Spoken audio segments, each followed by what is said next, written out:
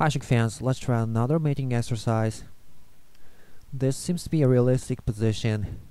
If you look at how the pieces are set up, the king, knight and lance, it is likely to occur in a real game. Now, easiest way is to have two goals, of course. This one is simple. Two consecutive golden head. Too simple, so how about a rook and a gold?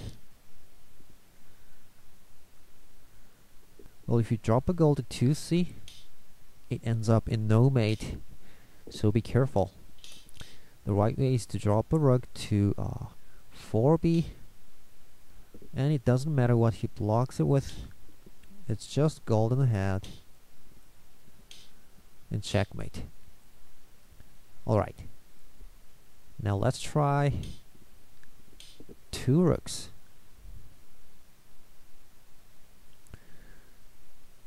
First you make a rook check from 5b. If it's on 4b, it won't be a mate. See? So he has to be one step further on 5b, and let's say he blocks it with a silver. Now rook drop to 2c, and now what?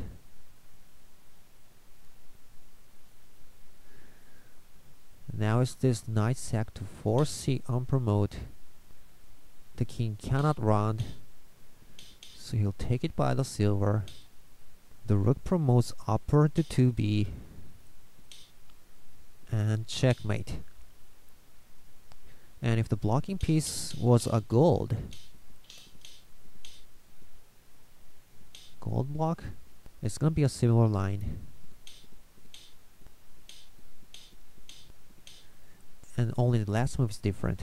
Dragon to 3b, checkmate. Okay, now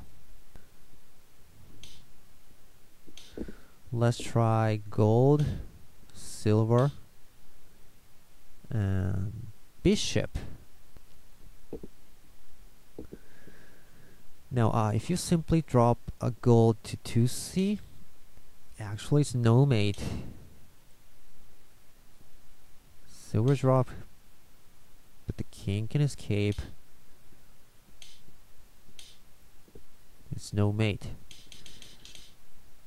And also, if you drop a silver to 2c, this way it's a golden head, but he can escape to 1c, and once again it's no mate.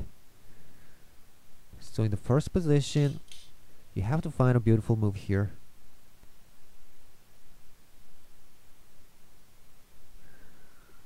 You see it? Well, if you can see it, you're very strong. It's bishop sack to 1c. Now, if he takes with a king, it's gold on the belly and checkmate. And if he takes it with a knight or lance, now this 1c square is blocked. So now I can drop the silver to 2c. The king can't escape to this way. So it's a simple checkmate. Alright.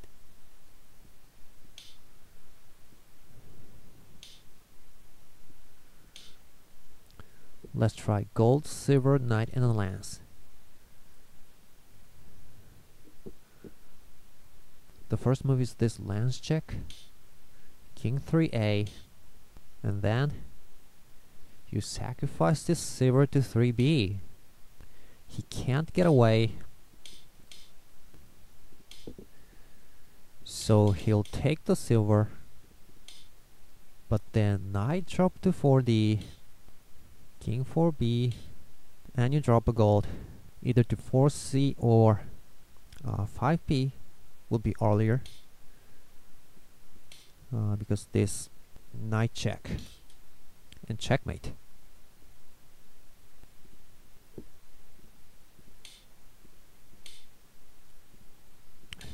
Okay, now let's try 3 silvers and 1 rook.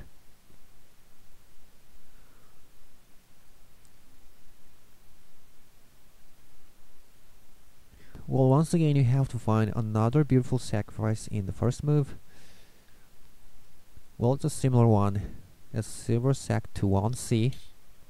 If the king takes it, rook to 2c. And now what? You sacrifice the silver again to 1c and let the knight take it and drop your last silver to the new available square 2a and checkmate. So after you made the first move,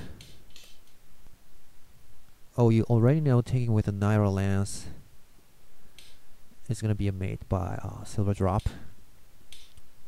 and rook drop here and checkmate. So in the second move, king will fall to 3a. Now what? Yes, once again the silver sack to 3b. If he tries to go away, a simple checkmate. So the king will have to take it, and then rook drop to 2b. King 4a and silver to 5b. King moves to 3a, and then knight to 4c unpromote and checkmate. Alright, so that's all. Hope you enjoyed the video, and we'll see you next time.